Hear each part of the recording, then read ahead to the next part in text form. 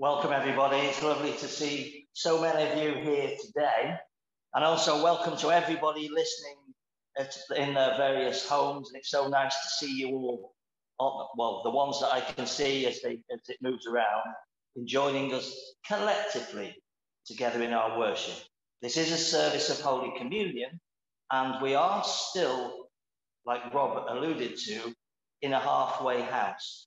I will still come out and give you communion where you're sat.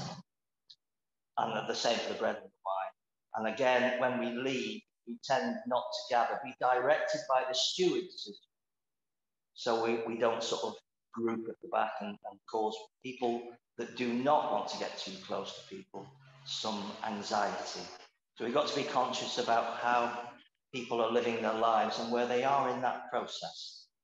And I echo Rob's sentiments. If anybody can help in any way in the church, now is especially the time to actually say, I can do that job for you, because it takes pressure off the small team of stewards that are giving so much of their time and working full time.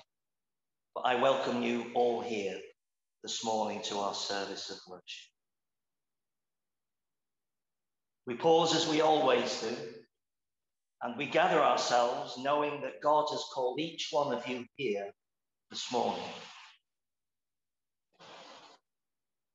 Our call to worship is taken from Micah. God has told you, O mortal, what is good. And what does the Lord require of you? But to do justice and to love, give kindness, to walk humbly with your God. So let us do so together in prayer and praise this day. We are singing, and the advice is to keep your masks on to protect others around you. But our first hymn is hymn number 24, in Singing the Faith. Well, the words will be on the screen, but the hymn is Come, Now is the Time to Worship. So hymn number 24.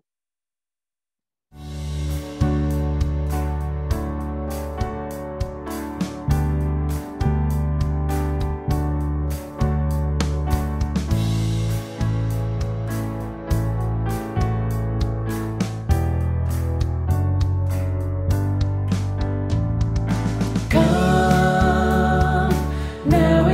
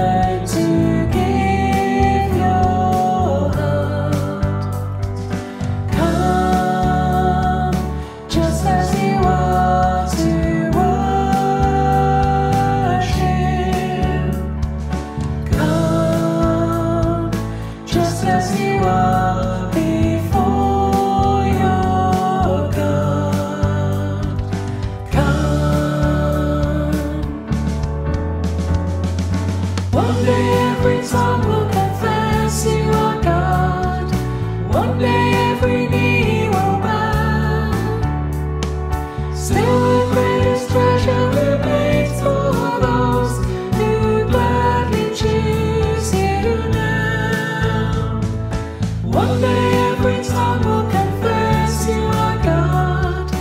One day every knee will bow.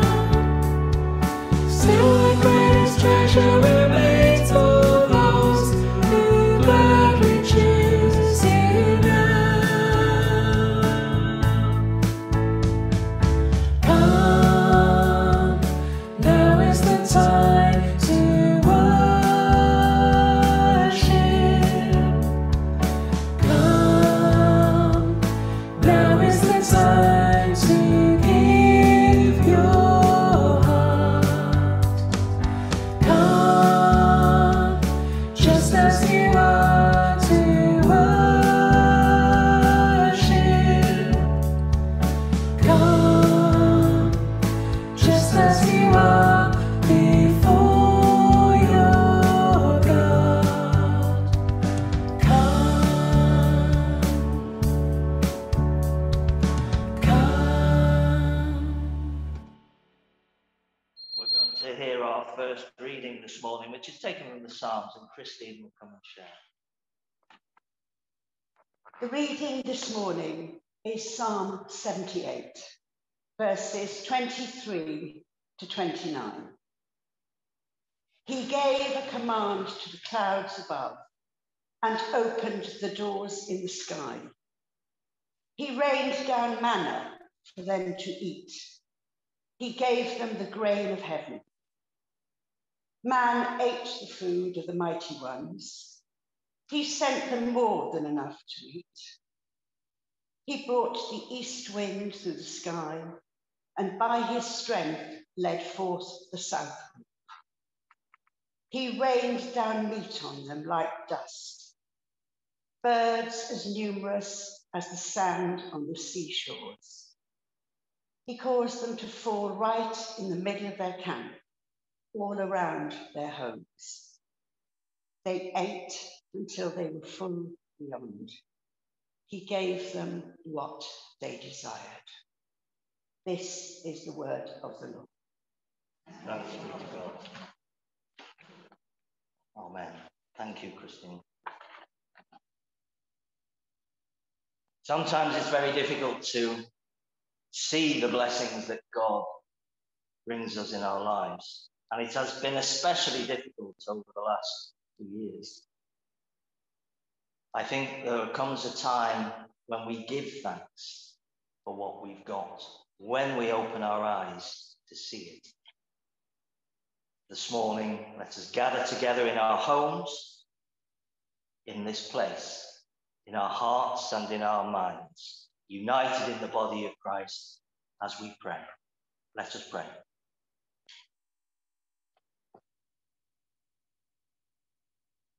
Almighty and ever-loving God, here we are once again, gathered together in a variety of ways, knowing that you are listening, that you hear our cries, that you understand our anguish, for you are always faithful to your gathered people. We long to pour out our hearts to you, to say that we are indeed thankful. Thankful for one another, thankful for you. And there is always time to give thanks, to reflect on our journey together and to give thanks, even during the times of challenge and hardship, the times of tiredness and distress and sadness, to give thanks during the times of unfinished business and uncertainty, even to give thanks during times of failure and disappointment, heartbreak and loss.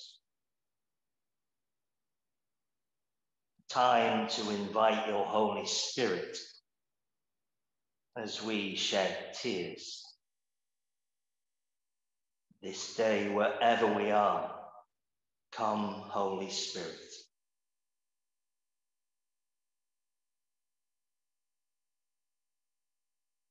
Now is the time to move forward, a time to let go, a time to breathe deeply, and a time to trust.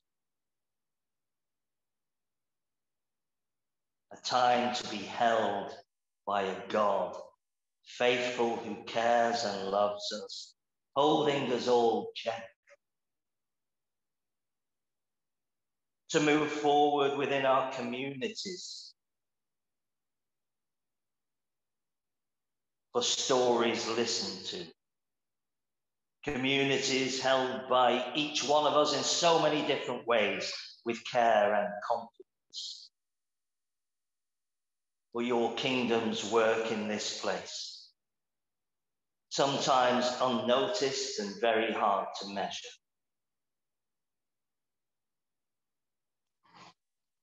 But you know our hearts. From you we cannot hide. So we seek forgiveness for the time when our faith fails,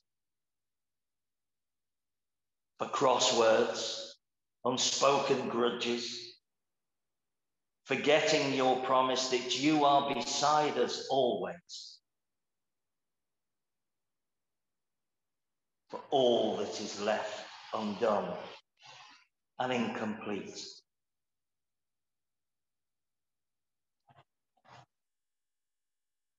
Wherever we are, we bring to you our silent concerns in our hearts and minds.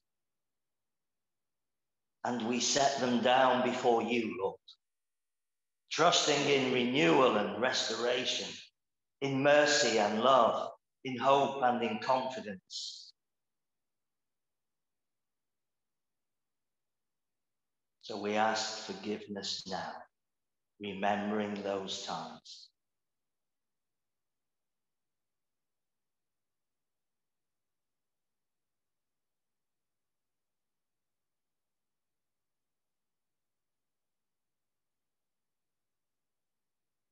Let us praise a God who continues to call to us, to walk in God's ways, to share in the work of the kingdom in whatever way we can, however small, to share the good news of Jesus Christ with others in our lives.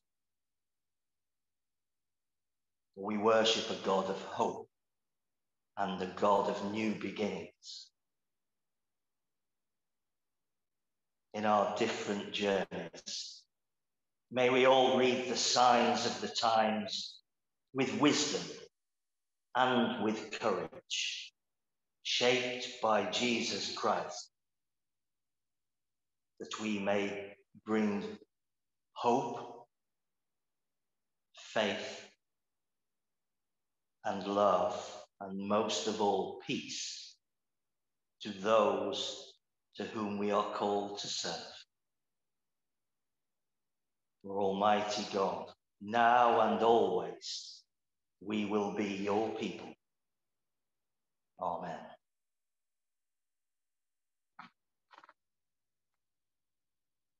Our gospel reading will be shared this morning by Rob. Hear the gospel according to St. John. So when the crowd realized that neither Jesus nor his disciples were there, they got into the boats and came to Capernaum looking for Jesus. When they found him on the other side of the lake, they said to him, "Rabbi, when did you get here?" Jesus replied, "I tell you the solemn truth. You are looking for me, not because you saw miraculous signs, but because you ate all the loaves of bread you wanted. Do not work for the food that disappears, but for the food that remains to eternal life, the food which the Son of Man will give to you. but God the Father has put his seal of approval on him. So then they said to him, "What must we do to accomplish the deeds God requires?"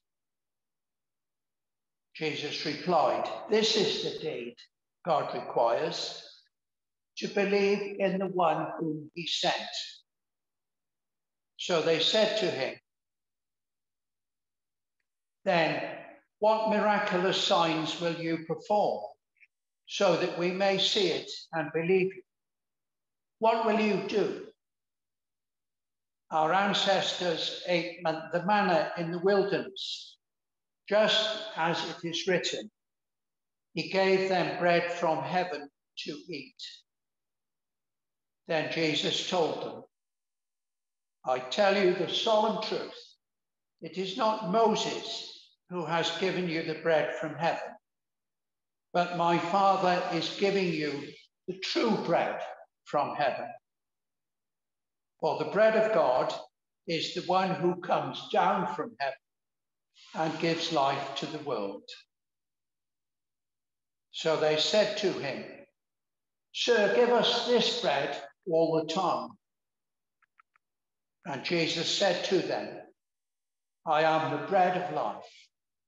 The one who comes to me will never go hungry, and the one who believes in me will never be thirsty." This is the gospel of Christ. Praise to Christ our Lord. Thank you, Rob, for sharing that reading that has so much in it.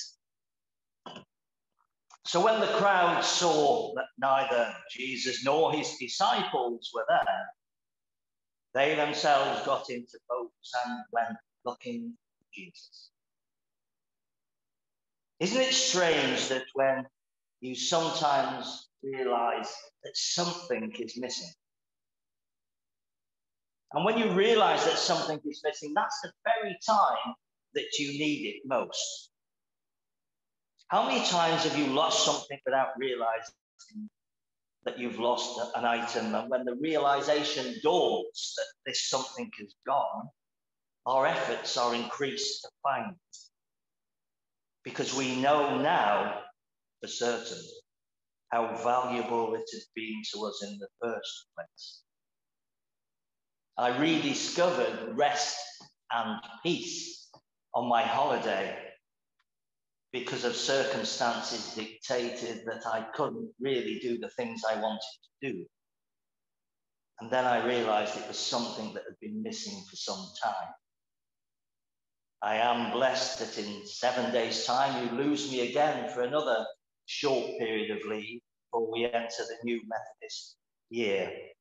And I'm looking forward to rediscovering that peace because I know now how valuable it was. And the people in our readings have realized that Jesus has simply gone. I think it's safe to say that the crowds were single-minded. They'd seen enough of Jesus to know what he was offering. Then they wanted more of it. The Sea of Galilee is not, for those of you I'm sure have been, is not a large body of water, but it is an obstacle for travel. And yet the crowds followed Jesus. They wanted more, or at least they wanted a repeat performance of that feeding miracle, which happens before the scripture reading we heard this morning. They wanted to be sure that they could actually believe what they think they had seen. And such miracles don't exactly lead people to faith. They just say, do it again. Do it a little bit slower so we can make sure that what we're seeing is true. Today, in our society, we're all in search of such wonderful items of food spiritually. We are in a wilderness of cultural change and challenge. Literally, there are people in the world who are hungry, desperate for any food at all. Hungry each night, hoping for provision, even in our community.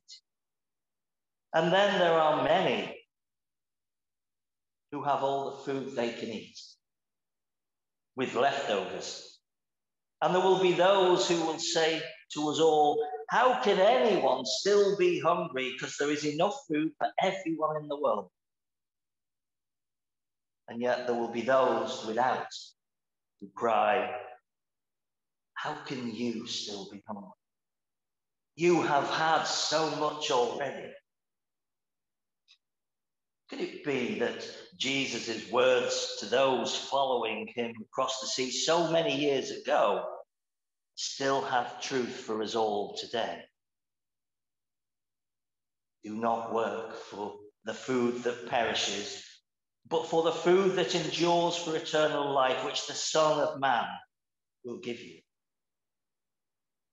The first I am statement of Jesus has to have a literal interpretation today of Jesus as the bread of life. For the truth of that ministry to have any meaningful impact on our lives.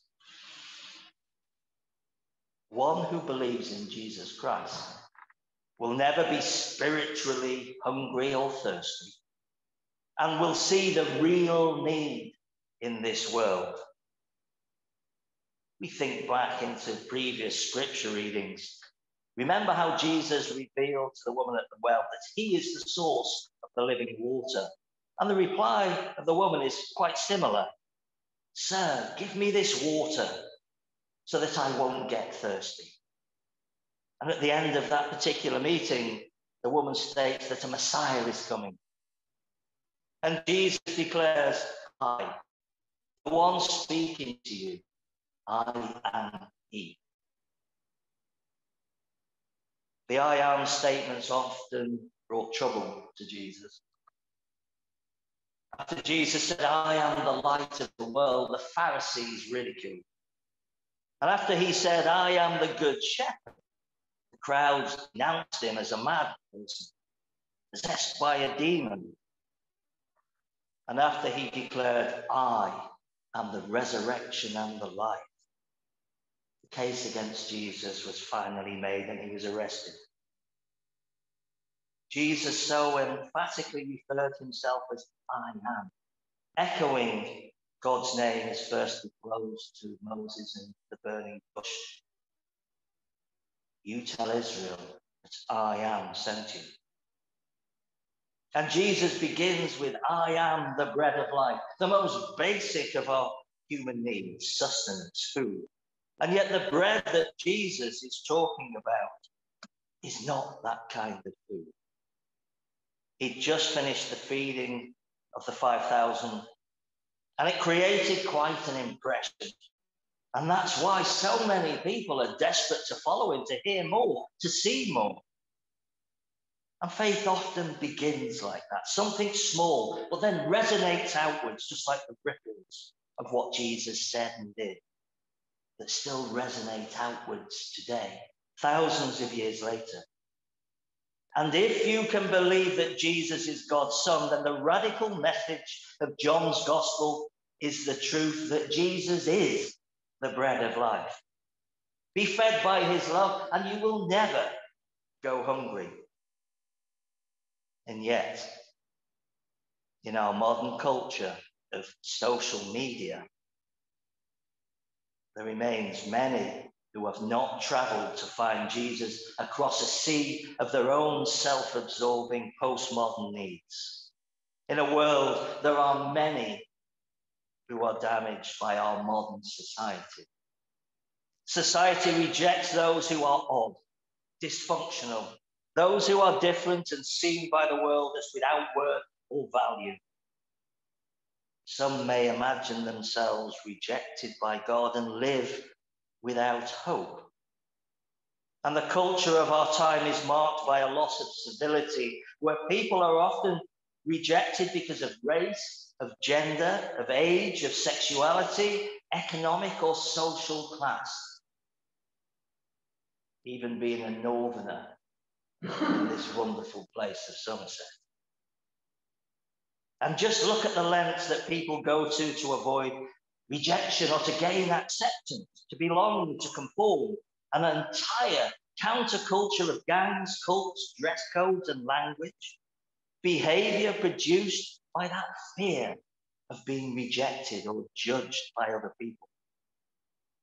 And such rejections often result in anger turned inwards on ourselves or projected outwards onto others. And we've seen on the news recently how many refugees are desperate to come to find something better, something safer, a graphic reminder of the horrible reality of rejection and persecution.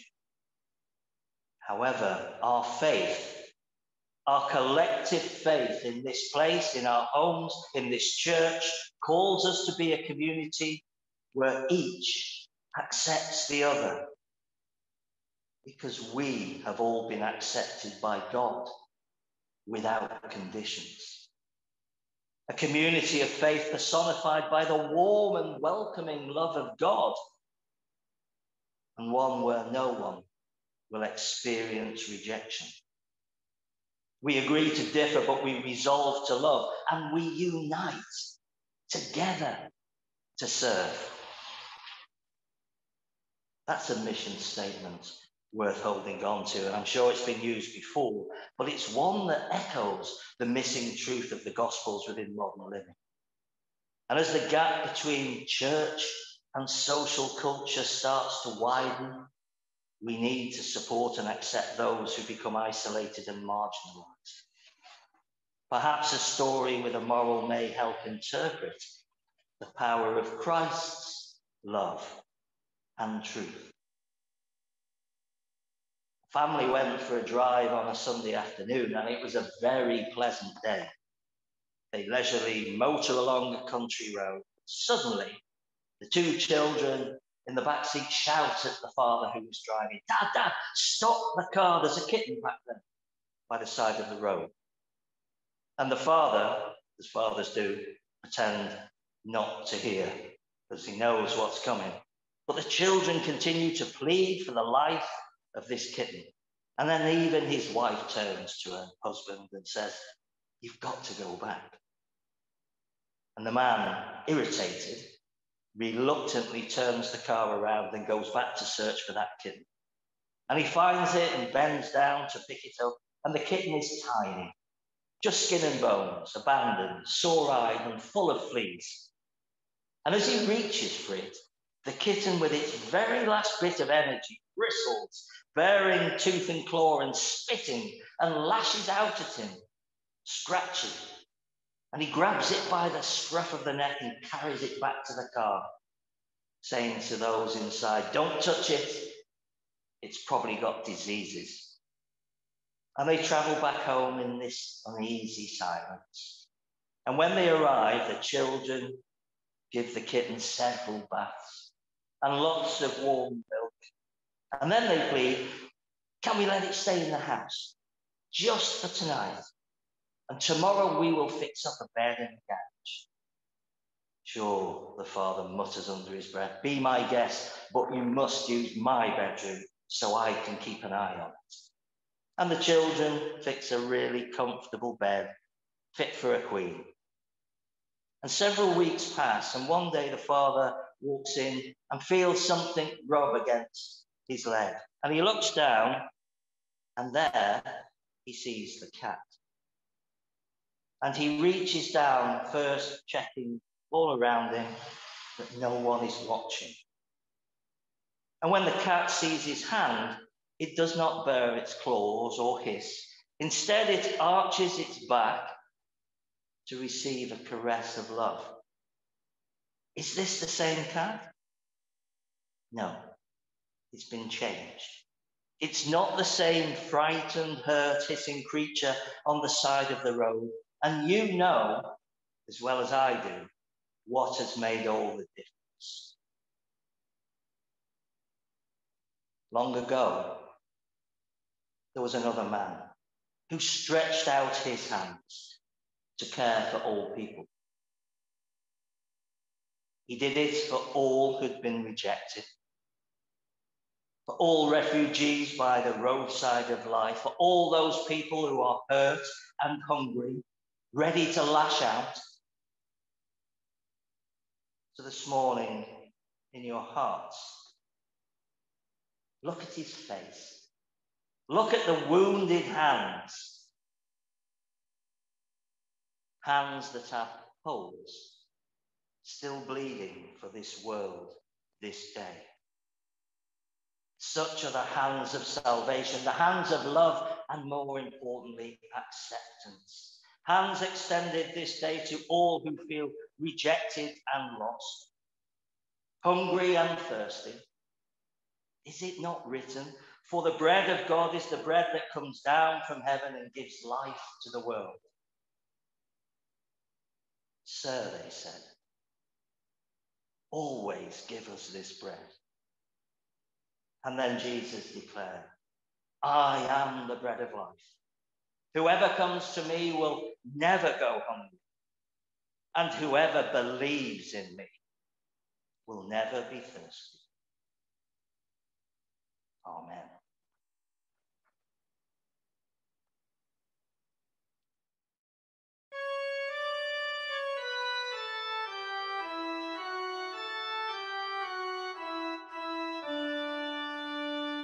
Crown him with many crowns, the Lamb upon his throne.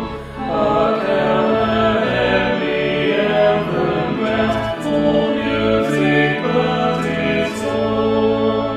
Awake my soul and sing of him who died for thee, and hail him as thy majesty through all eternity. Crown him the Son of God before the world began, and he who dread when he has trod, crown him the Son of Man, who every grief has known, that brings the human breast, and takes and bears them for his own, that all in him may rest. Crown him the Lord of life, who triumphed over the grave, and rose victorious in the strife for those he came to save. His glories now we sing, who died and rose on high, who died eternal life to bring, and lives that death may die. Crown him the Lord of peace, whose power scepter sways, from pole to pole and wars may cease, absorbed in prayer and praise. His reign shall know no end, and round his pierced feet fair flowers of paradise extend, their fragrance ever sweet. Crown him the Lord of love, behold his hands and side, which proves yet visible above, in beauty glorified. All hail, Redeemer, hail, for thou hast died for me, thy praise and glory shall not fail throughout eternity.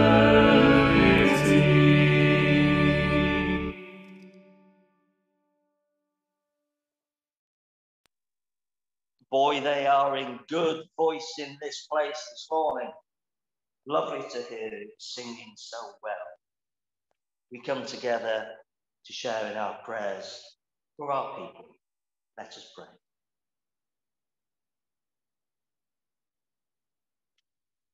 O God of peace, you have taught us that in you we find rest and peace. In quietness and in confidence, we know that you shall be our strength.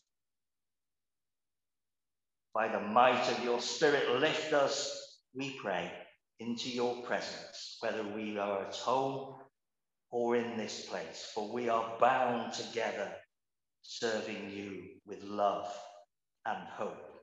And we all know that you are our God. It has been a long journey, and we need you more now than ever. We ask that you direct our hearts and minds towards you and fill us with your Spirit, bringing peace and joy. You remind us that in this world you are faithful and you carry our burdens. You tell us that you will renew us and restore us and promise that you will give us rest. And Jesus said to them, I am the bread of life. Whoever comes to me will never be hungry, and whoever believes in me will never be thirsty. May your living presence surround us and be within us as we partake of this sacrament in this place, and as we learn in our homes that you are present with us as this takes place. For we are all the body of Christ, bound together. May your Spirit bring peace to our hearts, and may it fill our tomorrows with hope. We ask this morning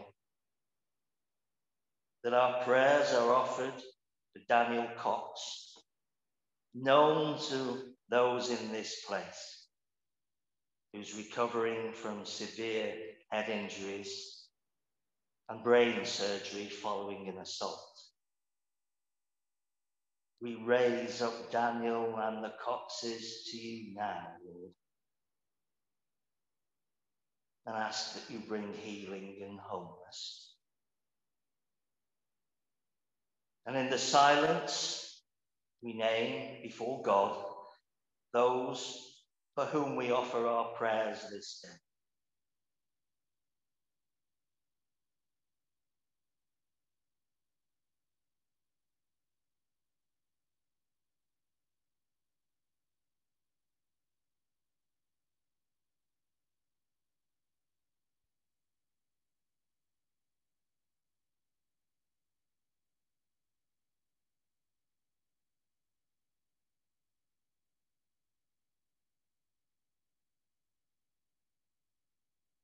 Lord, we especially think of those in our community, either in hospital or prevented from joining this worship in their home for whatever reason of illness, for those not present gathered with us this day. And we ask that you grant your healing grace to all who are the focus of our prayers this day. For you are the Lord who does wonders. You have declared your power amongst the people. With you, Lord, is the promise of life eternal. So, Lord, in your mercy, hear our prayers.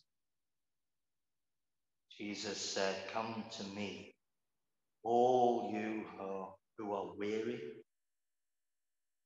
who are carrying heavy burdens, and I will give you rest. In Jesus' name, we share together the prayer that he gave us. Our Father, who art in heaven, hallowed be thy name. Thy kingdom come, thy will be done, on earth as it is in heaven. Give us this day our daily bread, and forgive us our trespasses, as we forgive those who trespass against us. And lead us not into temptation, but deliver us from evil. For thine is the kingdom, the power, and the glory, forever and ever. Amen. As we come to our service of communion, there will be no responses for you to share on the screen. I'm sure For many of you, you'll be repeating the words in your hearts and your minds wherever you are listening to this liturgy of communion. When the time comes, I will come out to you. Please remain seated. There will be no words of institution in front of you as you are used to. I will come back to the rail here, and then I will say it, and we'll all take the elements together. In this building, or in our homes, joined together in worship, we are the body of Christ. In one spirit, we were all baptized into one body. Let us therefore keep the unity of the Spirit in the bond of peace. The peace of the Lord be always with you. Wherever you are, turn and look at someone next to you and share the peace with them, either through looking at them, or if you are in a bubble, shake hands, or however you want to share the peace. And at home, I'm sure you can look at people on the screen and share the peace together with them in your hearts.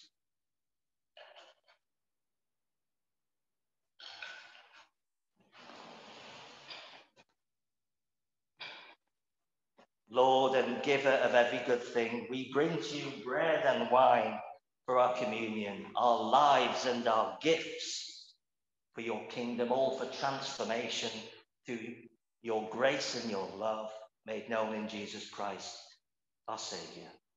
So may the Lord be with us, for we lift up our hearts and we give thanks to the Lord our God, because it is right to give our thanks and praise. We praise you, gracious Father, our maker and sustainer. You created the heavens and earth, and you formed us in your own image. And though we have sinned against you, your love for us was constant. And you sent your Son, Jesus Christ, to be the Saviour of the world, sharing our human nature. He was born of Mary. He was baptized in the Jordan. He proclaimed your kingdom by word and by deed, and was put to death on the cross. You raised him from the dead. You exalted him in glory, and through him you have sent your Holy Spirit, calling us all, wherever we are, to be your people, a community of faith. So with angels and archangels and all the choirs of heaven, we join in that triumphant hymn. Holy, holy, holy Lord, God of power and might. Heaven and earth are full of your glory. Hosanna in the heights. Blessed is he who comes in the name of the Lord. Hosanna in the highest. And holy God, we praise you that on the night in which he was betrayed, our Saviour Christ took bread, gave you thanks, and broke it, and gave it to his disciples, saying, "Take, eat. This is my body, given for you. Do this in remembrance of me." And after supper, he took the cup of wine, gave thanks, and gave it to them, saying, "Drink from it, all of you. This is my blood of the new covenant, poured out for all people for the forgiveness of sins. Do this in remembrance of me." Remembering, therefore, his death and resurrection, and proclaiming his eternal sacrifice, we offer ourselves to you now in praise and with thanksgiving, as we declare the mystery of faith. Christ has died, Christ is risen, and Christ will come again. Send down your Holy Spirit, Lord, that these gifts of bread and of wine may be for us the body and blood of Christ.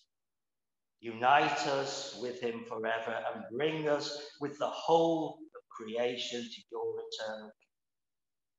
Through Christ, with Christ, in the power of the Holy Spirit, we worship you in songs of everlasting praise.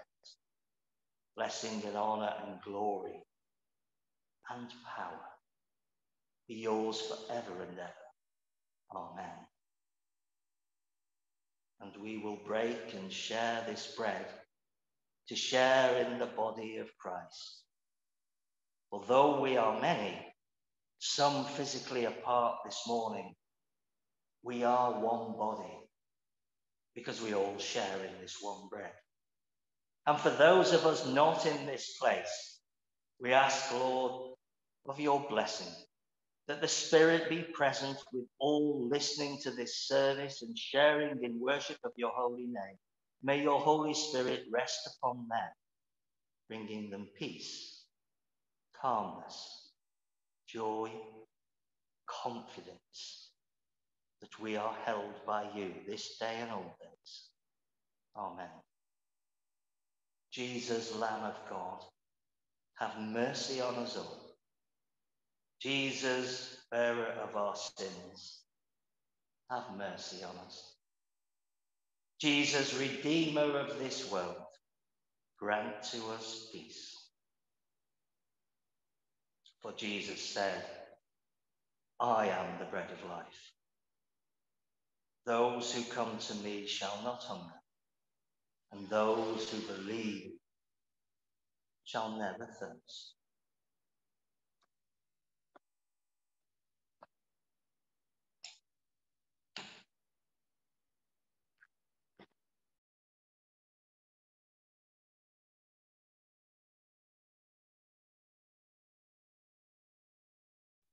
Close our service again, calling on the Holy Spirit to help us meet the challenges that we face in the coming days and weeks. In number 370, breathe on me, breath of God. 370.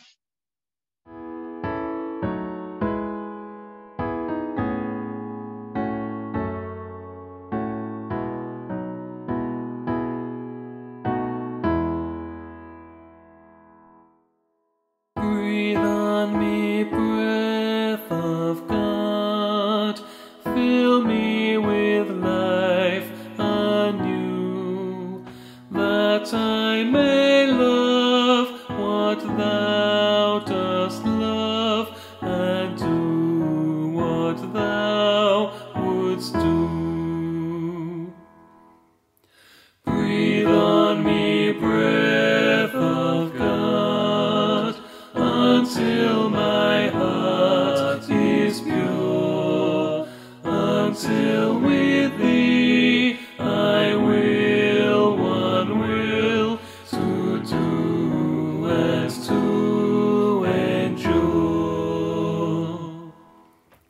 Breathe on me, breath of God, till I am wholly thine, until this earthly part of me glows with thy fire divine.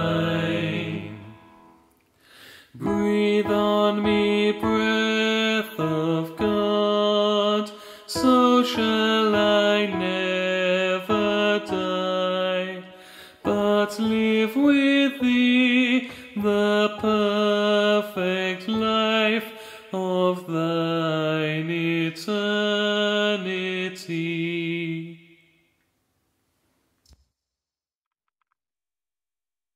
And so we go on separate ways, the blessing prayer in our hearts.